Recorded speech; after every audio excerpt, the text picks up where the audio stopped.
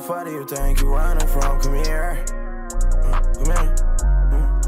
What's up, guys? It's your boy F7 Mafia, and we making a part 2 to the legendary budget laptop settings for Plutonium video. We're gonna go ahead and show you guys how to make your shit run a lot smoother, a lot more optimal. First thing you want to go ahead and do, if you want a Windows PC, you want to open up your settings, go over to the gaming tab. Once you get over to this gaming tab, it should look like this. Once you're on your gaming tab, it should look like this.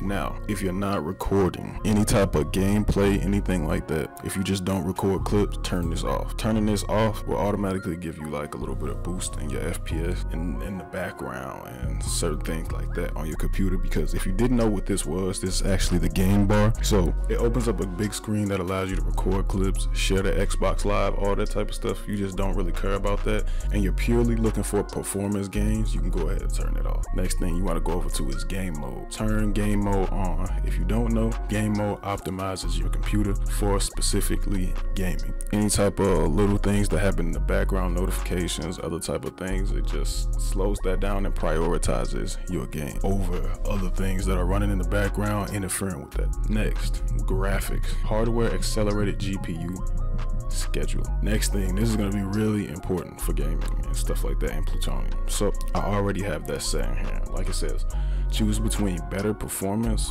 or battery life. You might need to restart your app, blah blah blah blah blah, take effect. So you see I have mine set to high performance. So you want to click browse, find wherever your Plutonium is. Mine is just on the desktop, and for example, we're just gonna do X Labs because I don't have X Labs on it. Once you add it, it's gonna ask you options. Like I said, I'm doing X Labs for example, and because I don't have X Labs already on here, but you're gonna be doing Plutonium. Click on your option, power saving. We're not gonna be doing no type of power saving. Also, if you're on a laptop, have your laptop plugged in. It's gonna give you better performance. So we're gonna do high performance. This works for any type of graphics card, no graphics card, any of that. If you have these settings, this is gonna work for you in your benefit. So say next thing you wanna head over to is system. So you wanna go to system, power and sleep. Once you're in this area, additional power setting. Once that comes up, you should get an older looking Windows screen pop up that looks like this. And you wanna click high performance. Like I said, if you're using a laptop, you should have your laptop plugged in. It's gonna help be able to give you more power for your system. We're gonna go high performance, then we can close that. But overall,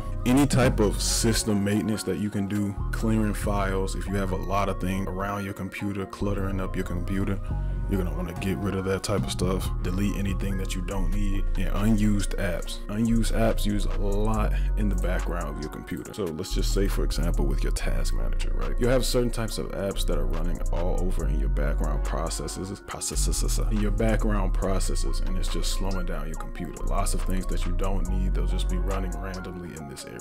So check your task manager, see what you have in the background that you don't really need. It's just good for PC health also. But while we're here in the task manager, we can go ahead and go to the next step, startup. But in this step right here, we're gonna be doing startup. And what this is basically as soon as your PC boots up, these things turn on. And some of these we might not want to turn on right at the beginning, like Cortana, for example. I don't use her. It's a nuisance. They try to force it on you with the Windows 10, 11 type deal. I don't like that, so I have it on status disabled. The only thing I have enabled is Microsoft Edge, and this also makes your PC boot up a little bit faster without having all of these different things boot up. So disable any of these, you just right click them, disable any of these that you don't really need to boot up as soon as your computer boots up. And anyways, this doesn't stop you from just clicking on them and then making them boot up right after. Next step, bottom left, uninstall add program. So once you actually get here to this section, you want to start to do cleanup. Any of these apps that you just do not use, get rid of them. Now we're gonna switch over to the actual game itself. Okay.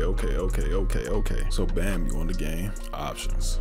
Set screen resolution is going to take a big toll on your system. So whatever screen resolution that you can handle, filter through those, see which ones you can do. Display mode. Some games work better with straight up full screen, just straight up full screen. So I play on Windows, but for latency and other reasons, full screen I heard is just a better option. Next up, shadows. This affects your game a lot. At the same time, you can't really tell the difference. So it's actually a W option because versus having it on. Like obviously the game looks a little bit more pale, but there's still shadows there. So this isn't a bad option. You're gonna want to go ahead and turn that down to off. Textures, you want to go as low as you can, which is low. Texture filtering, low. Everything we going low. Anti-aliasing, that's pretty much the jagged edges on things and stuff like that. So we going off on that too.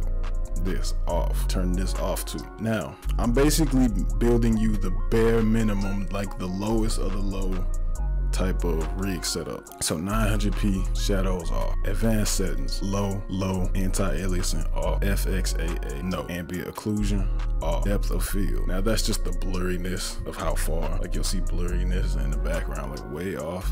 We don't really need that at all, so we're gonna turn that off. Synced frame no, maximum FPS you can cap it, but there's really no point, so we're just gonna leave that unlimited. So we're gonna go ahead and click plot again. These are our settings.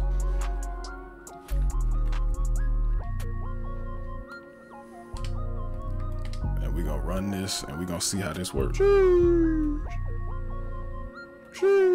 yeah, man, that's pretty much it. Make sure to subscribe though. Get me to 1,000 subscribers. If I'm at 1,000 already, you know you want to subscribe. Just subscribe, like, comment, man. Thanks for watching the video. Hope this helps you out.